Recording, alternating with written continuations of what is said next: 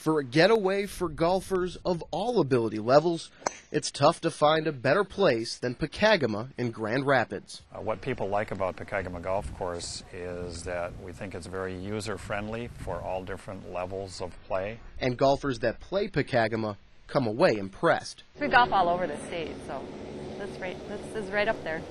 Lots of trees, older course, good views. Well, it's got a pretty good variety of different holes, and it's always in nice shape. Pokegama isn't an overly long course, so golfers can either ride a cart or take a nice walk. We have a lot of people that do not take carts here. I'd say at least 50% of our play is walking play, maybe even a little bit more than that. But more than anything, it's a great place to learn.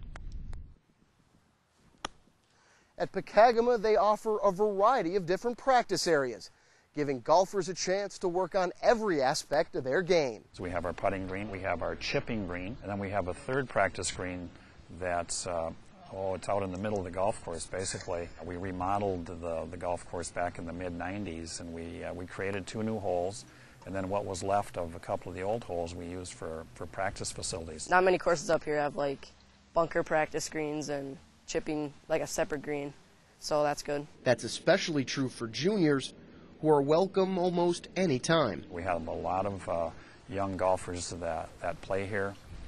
We probably have 110 junior golf pass holders that play out here. It wasn't overly expensive. Well, that's probably the main reason. There's a lot of different people you can play with out here. It's just a nice course to get a pass at.